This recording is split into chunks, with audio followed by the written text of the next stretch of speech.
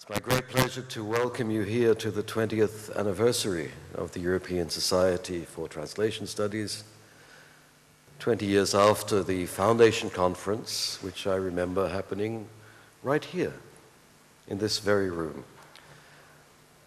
And believe it or not, I was 20 years younger then.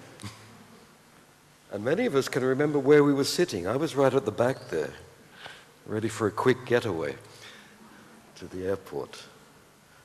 And I remember Hans Vermeer's plenary in this very space.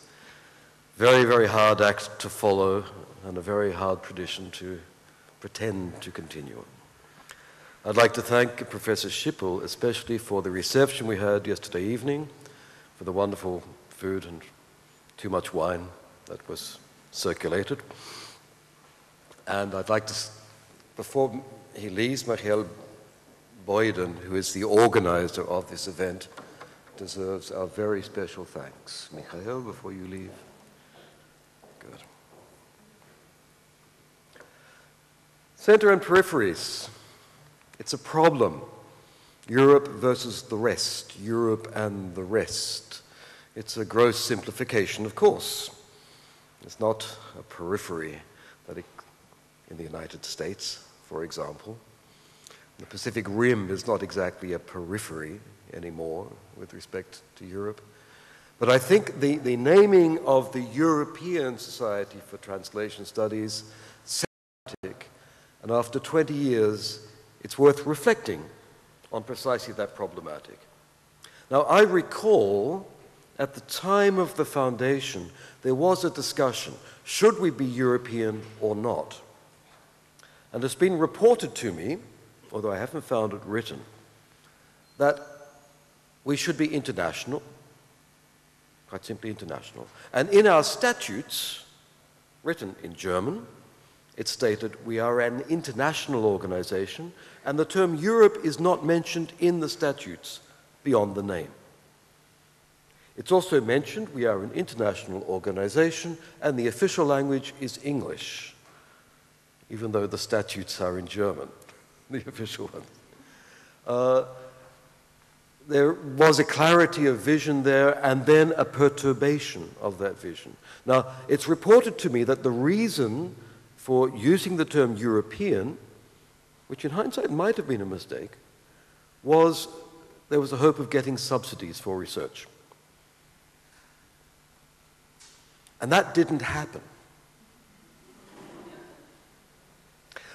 But in the past year, it has happened. It took 19 years, but that logic did reach fruition.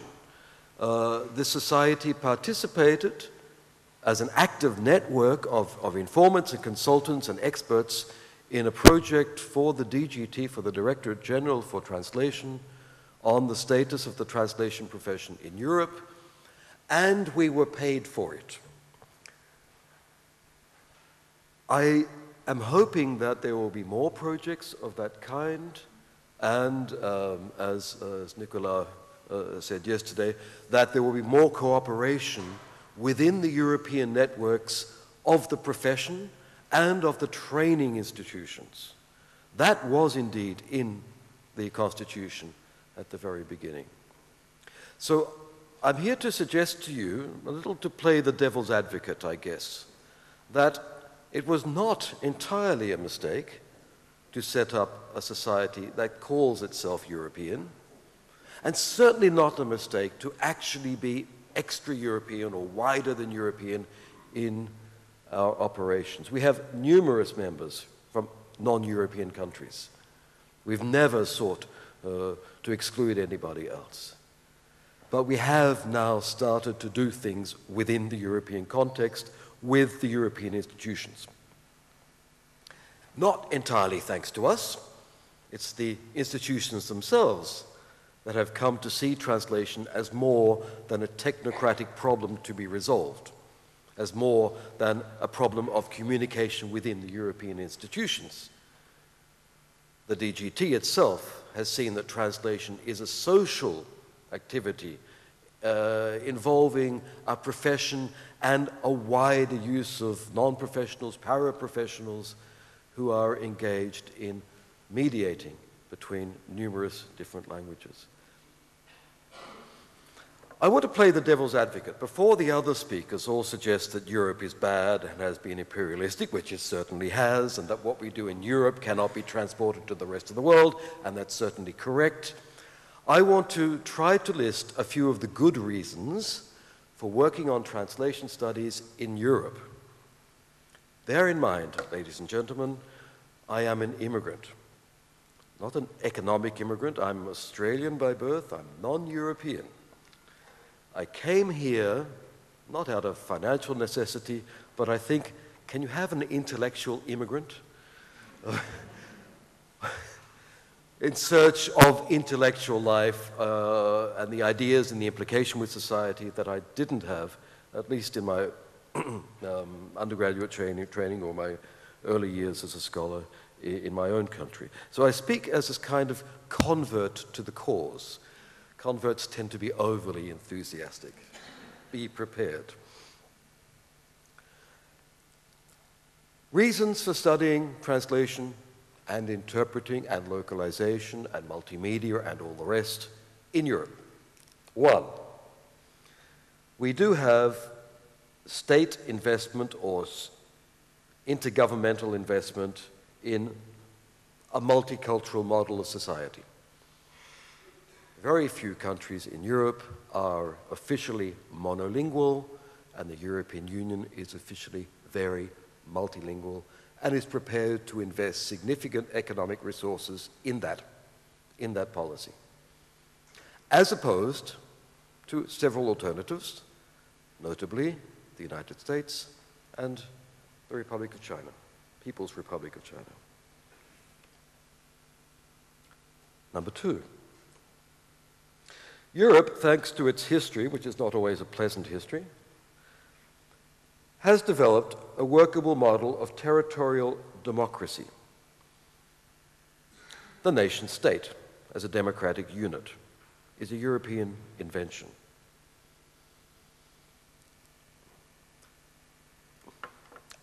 This is disastrous when you try to implant it on other parts of the world, which haven't had the same history. It's not a great model to send out, but I think there is a Habermasian argument to be restated that the idea of having everybody in a territory participate and become involved in democratic activities is our best bet for preserving human rights in the world. It's not a perfect model, it's a highly imperfect model in an age of immigrations and electronic technologies. But it's still the best bet we have for democratic participation. It's still worth working with nation states, even though they have become something else, multicultural, multilingual nation states. 3. Europe, say what you might about it, about how things work badly, Europe scores consistently very high on the corruption indexes. You know, these things that go around the world and map the degree of non-transparency and suspicious mediation corruption. Europe, thanks to its wealth and its high level of education and its capacity to pay intermediaries, Europe has high rankings with respect to public transparency. That's incredibly important if you've tried to work in academic institutions or governmental institutions in other environments. Here I note that the United States and Canada also score very highly, extremely highly, on those same indexes. 4. Europe has developed the world's best model of a workable welfare state. That is, inclusiveness is not just a question of rights, it's a question of economic distribution. Some countries do it better than others, but it's still something that has been made to work in Europe, and in Canada, and in Australia, and other countries. South Africa is... anyway, It's something that was developed here and can be moved out. It means that when we work on translation and we work on the provision of language services and we work with governments and within governmental institutions in Europe, we are not doing so exclusively for profit. It is not an exclusively market-driven activity. In Europe, it is still legitimate to talk about human rights and the need for language services as part of the general welfare state. Do we do it well? Not at all. But do we recognize the principle that it's more than a market? Absolutely. That is a very good reason for working with and within our European institutions. Fifth point, Europe is relatively rich still, despite all the economic crises you can imagine. And that is very important because it enables us to invest in technology and invest in technologies that will make our mediation, our linguistic mediation, in the long run significantly cheaper, therefore more elegant and more transportable as solutions. But to have that initial connection between language services in the wider sense and the electronic technologies that we have available, you need investment, and Europe has and is showing that it can make that investment. So can companies in the United States and in Canada. But we've been doing it for quite some time and doing it in conjunction with those other factors, which means we can do it with ethical, social views rather than purely financial gain. Those are 5 good reasons for working with Europe, and for not excluding any other part of the world, but just saying, this is where I work. This is where I want to develop the solutions. And if others can make the most of them, if they can benefit from them, so be it. Now, as I thought about those relative virtues, it occurred to me that there's a lot to be done on each of them. And I now want to go through those same 5 points and just suggest how far we are from any ideal and how much work there may be to do. This is where I'm looking towards the future of the translation profession, of translation studies, and of this society within a European context. Number 1, I talked about a multicultural model. Number 1, the European model, such as we have it, even embodied in the DGT, is based on the big languages of the big participants in a big war or two, which still haunts Europe. And our problems and our needs are no longer there. The models that we structured on English, French, German, Spanish, if they complain enough. We have had a history of language policy within our society. And it was there. English is there in our conferences, French and German at the beginning. Spanish came on board in the conference in Granada. And we've sort of stayed there, as has much of the thinking about translation in Europe. But when you look at the real social needs that are around us, if you take seriously what I was saying about the welfare state and about inclusion and democracy, the languages that we are used in Europe and for which translation and interpreting services are necessary go far, far wider. I can use a bit of Catalan, but that's a little bit symbolic. You know, people in Catalonia do speak Spanish, even though this week we're not speaking it. There's an independence movement this week in Catalonia. All the so-called and badly named immigrant languages, the people who are coming in who need help and services in their languages and between their languages and the main colonial languages that we've developed, that's the most pressing need in Europe at the moment, and our traditional models are badly equipped to handle it. Our traditional models of how we think about languages and the relations between them. We have to assume, I think, an enormous asymmetry between the sides engaged in the encounters we work with. That is new, it's a challenge, and it's an intellectual challenge that this society will have to face.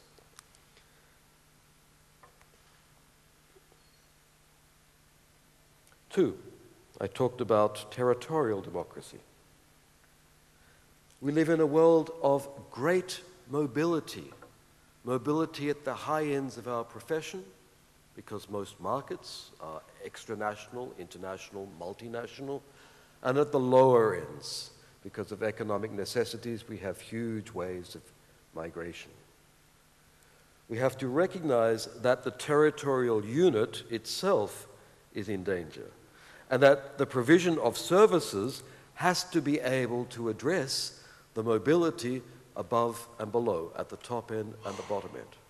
This is very practical things.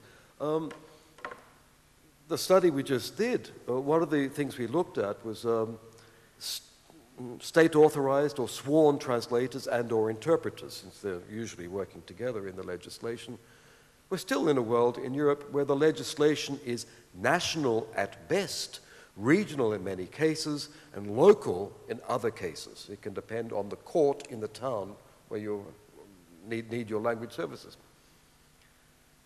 And yet, by its very nature, the provision of legal services requiring linguistic mediation is transnational. People move, translations move, translators move. And the reasons for not having some European level certification or standardization is mysterious. We have to accept the benefits of the nation state, but recognize that for many of our professional reasons, we have to move beyond that and develop wider institutional models. And I think that's an area in which the DGT can help us significantly, and some elegant thought from among scholars can help solve those very real problems, historical problems, on the ground.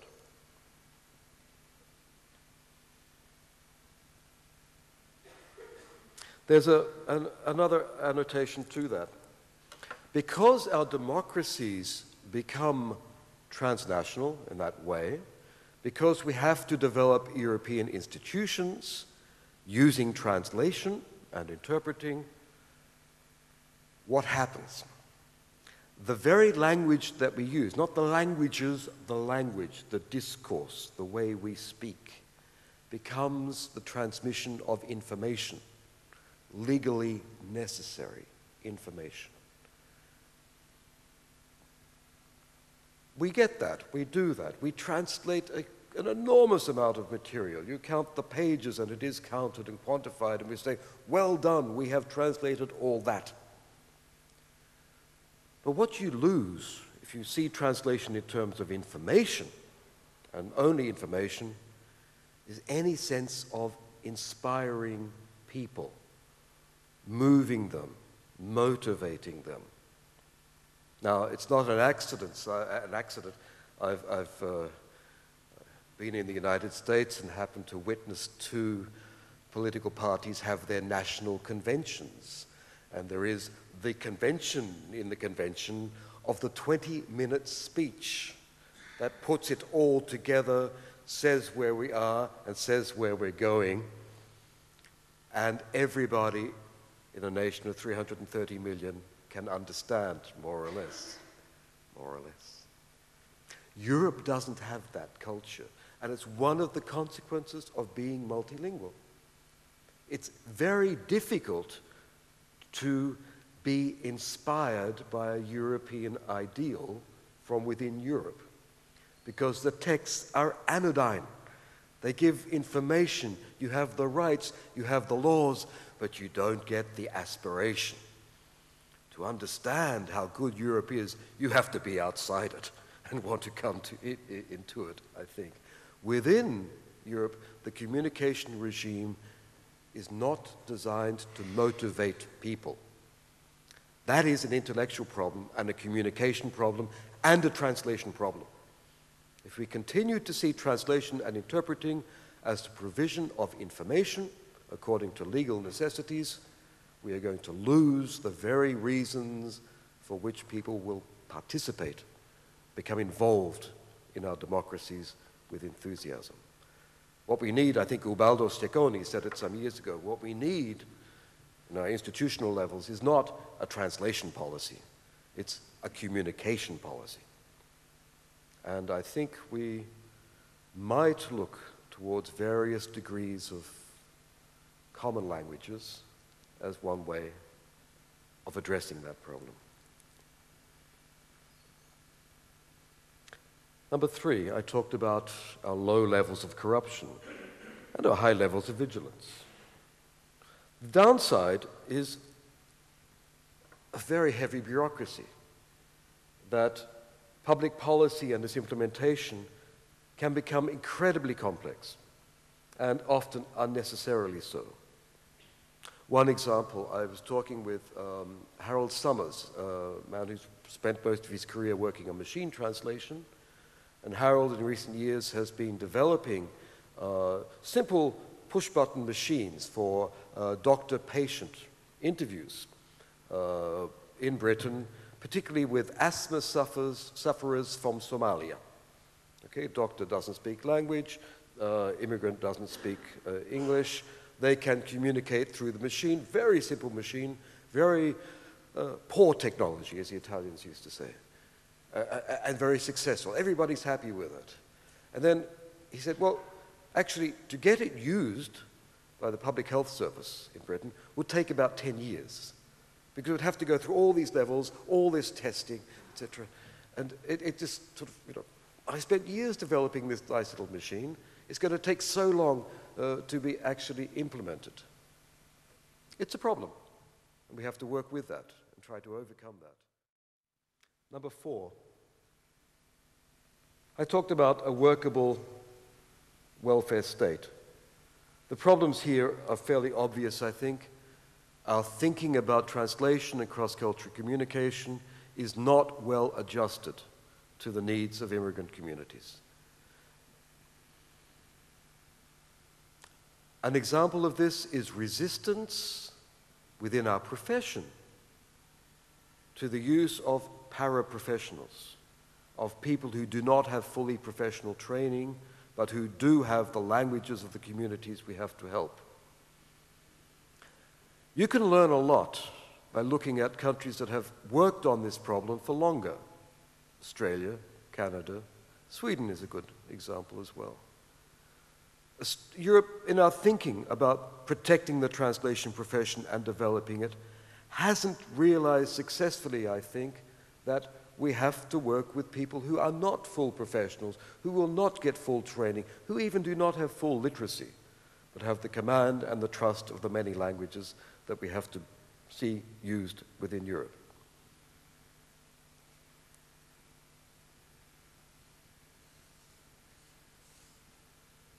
Number 5, we are a rich world.